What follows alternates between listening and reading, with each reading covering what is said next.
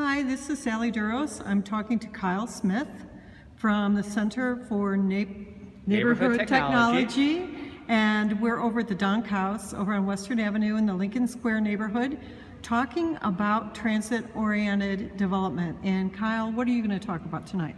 Well, I'm going to make the case that transit-oriented development is a good strategy for both this neighborhood and the city of Chicago in a couple of different ways. One thing that this development does is it caters to those who have fewer cars by providing fewer parking spots. And in fact, the number of car-free renters and renters under 35 and single-person households that don't own cars in this neighborhood is on the rise. But there's a real need for those units, and some... Hi, Sally. Hello. And some of the data that we analyzed for market activity here since 2000, the number of studios and one-bedrooms and units in two flats have declined between 20 and 33% just since 2000. Is this development you're discussing tonight, is this rentals or is this condominium units? The numbers I'm talking about are rentals. Okay. So there's multiple dynamics going on. This area, 10-minute walk around this station, has declined in population and households since 2000. So as the neighborhood has grown more popular, it's actually losing population. And one reason for that, I suspect, is that as two flats have been deconverted into single-family homes, and as apartment buildings have been converted into condominiums, smaller units give way to bigger units, and the net result is both a loss in rentals and a loss in overall units, because we have the same real estate from smaller units to bigger units. Mm-hmm. So those smaller units, though, those house young people, they house single-person households, all of whom have a role to play in the neighborhood economy for shopping and all kinds of things. So the development like this creates more diversity in the housing stock that has been lost since 2000.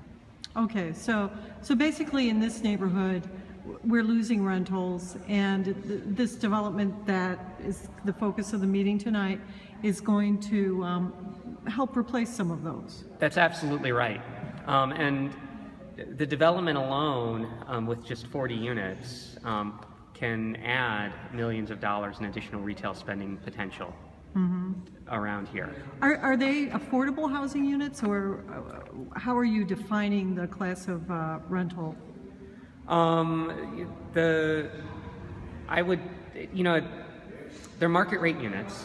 So what would market rate be for a two-bedroom in this neighborhood? That's a great question. I actually don't have the answer to that at my fingertips. Is there TIF money involved in this development at all? I don't know the answer to that. I think you'd have to ask the development team. Okay. One of the questions I have about